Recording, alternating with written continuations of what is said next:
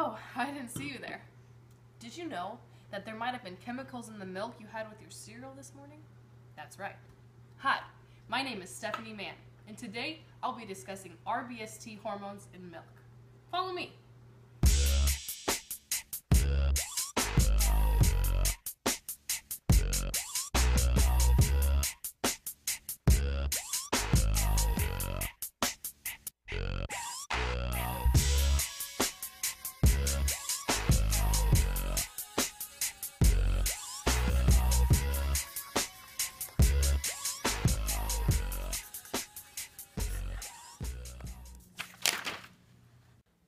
Bovine growth hormone, also known as rBST, is given to cows so they can mature faster and produce more milk.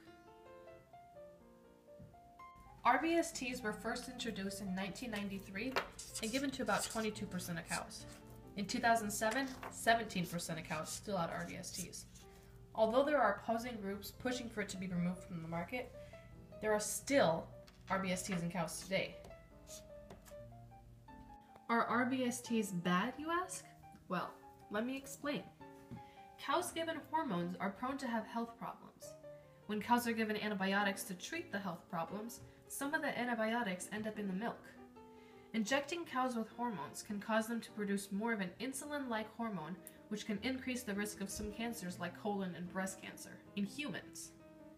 Not to mention, rBSTs are banned in Canada, Australia, New Zealand, Japan, and 27 countries in Europe.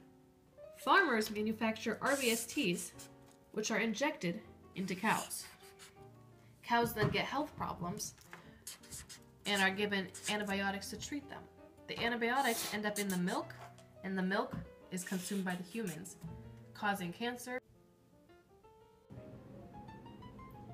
Though it may seem surprising, the FDA, the Department of Health and Human Services, and the National Institute of Health have agreed that this type of milk is safe to drink.